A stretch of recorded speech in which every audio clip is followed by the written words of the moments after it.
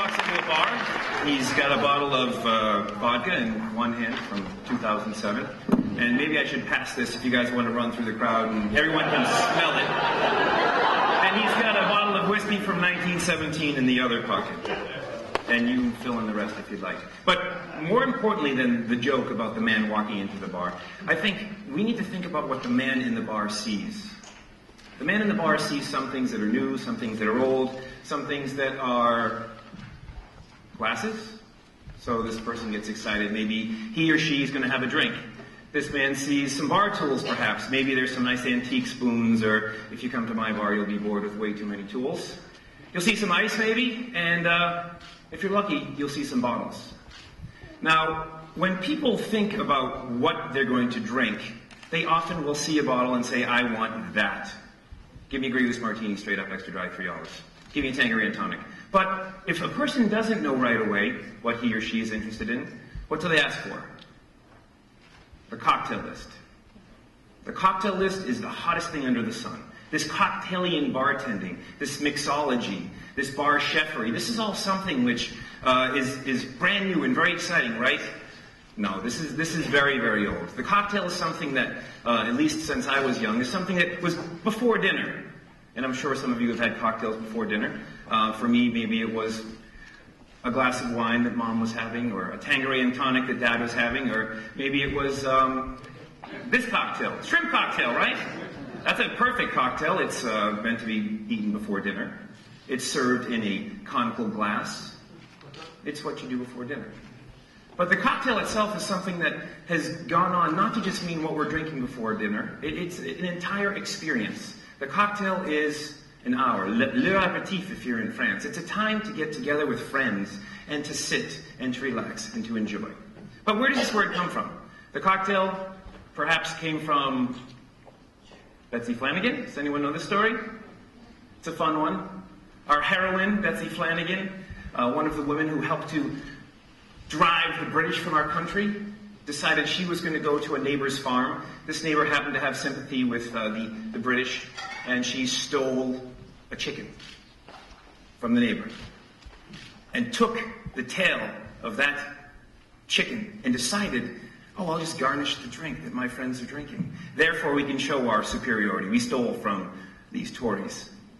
Great story. You know, maybe this is something that shows a little bit about the history of the cocktail. We're talking 1776, 1778. But the story didn't show up until the early part of the 20th century. So that one doesn't hold a lot of water. The cocktail is something that has forced us, through repeated use, to change it up a little bit.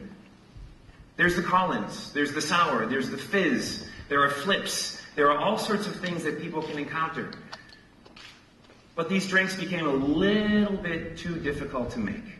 There was a point at which going into the kitchen, grabbing a lemon or a lime, cutting it in half and squeezing it into a glass became really labor intensive. And then, of course, you had to go to the pantry and grab some sugar and find a spoon and stir the sugar into the lime juice and then put some ice in the glass. And finally you get to your gin, and all of that time you could have just ripped open a nice little packet of High's Tom Collins mix. The lemon's in, you just had gin.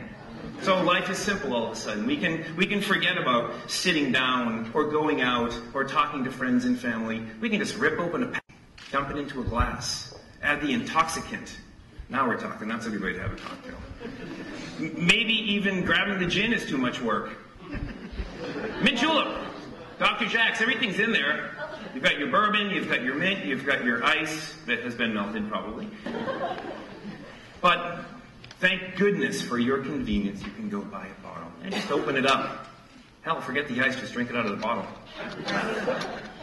But these are all things that throughout time we've learned to define. We've learned what a julep is. We've learned what a sour is. We've learned what a fizz is, what a fix is. We've talked about all of these things that are inside of the glass. We've talked about the cocktail. We've defined the cocktail. We look back in history and we can share a little bit about that near the end. But what is really happening in a bar? Where do people really find inspiration? Is it the cocktail list? They look down and they say, ooh, look, this is a 1794. This is a perfect drink for Francisco. It's got chocolate mole bitters in it. Or, oh gosh, look at this. There's a bourbon flip. while he's coming in, he's going to get his egg drink. You can look at a cocktail menu and find something that you're going to be so excited about and so enthusiastic about, but I don't think that that's the end-all, be-all. What it is what you're smelling on your breath, right? Our friend who studied rat biology knows this right away. What you want to do is smell your neighbor's breath.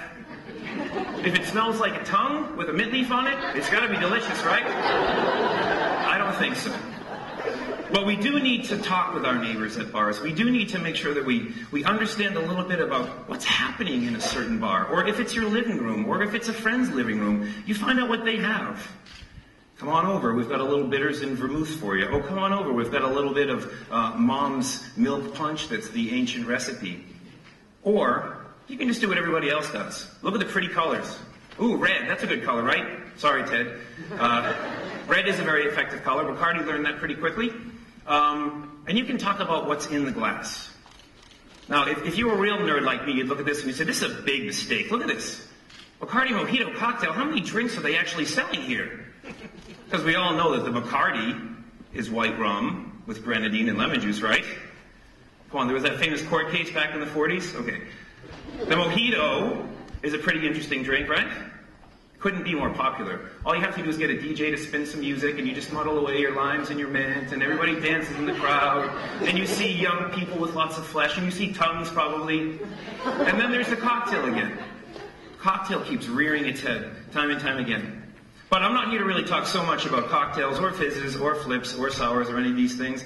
I think the real important drink that's going to tell you a little bit more about why I think what's new is actually very old is the humble bowl of punch. Just yesterday, there was a bridal shower that I made a bowl of punch for. And I thought, oh, perfect, bridal showers. You always have to have a bowl of punch for that, right? Make something pretty and flowery and let people come in and ladle it out. But punch is where it's at, people. Punch is the opportunity to forget about watching a bartender flex his muscles and shake perfect ice cubes and have some fun. It's already done. You walk in, you ladle a little bit out, somebody has a little cup. Ooh, that's good. What are you having? I don't know. Oh, have some of my punch. Punch is the real deal. Punch allows us to take the focus away from what's inside the glass. You think these guys are talking about how great that lime is? They're probably talking about how they're going to take over another country, if you ask me. I mean, look at those wigs. These guys are ready to colonize. They are probably talking about what's more important than what's in the bowl. They're probably talking about the rest of their lives. The punch. A simple thing. Does everybody know about punch? You only need one hand for punch. Spirits, water, citrus, spice, sugar. From the Hindi word punch, I probably mispronounced that, I'm sure, but that's what punch is all about. It's very simple. And we should all be making punch, not just because it's cool to know where punch comes from. Cocktail historian John Gertsen tells me punch is the number 5 in Hindustani. Great. What's outside the glass? What are we talking about? If we're lucky, we get to talk with people like this who say, well, you know, when one rat walks up to another, he smells that rat's breath and figures out what's cool. I'm so happy we met. These people are probably not talking about what's on their breath because it smells of tobacco. They're smoking pipes. Old King Cole, he was a merry old soul. And a merry old soul was he. What did he call for?